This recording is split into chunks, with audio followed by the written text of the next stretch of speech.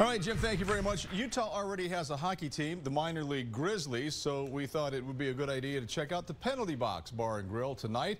It's right by the Maverik Center where the minor league hockey league team plays. The Grizzlies play. Amanda Gilbert taking a look at what fans had to say tonight about the big news.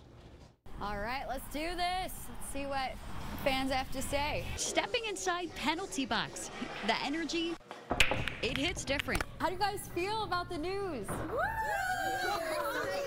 Director of Design and Marketing John Kennedy says they just rebranded with drink names like Screw the Goalie, Icing. Their goal, with already being so close to where the Grizzlies play. We would love to be eventually be the official watch spot for all NHL games. And these sports fans are ready. I think that is the best news ever. I mean, I love the Grizzlies, but we can step it up.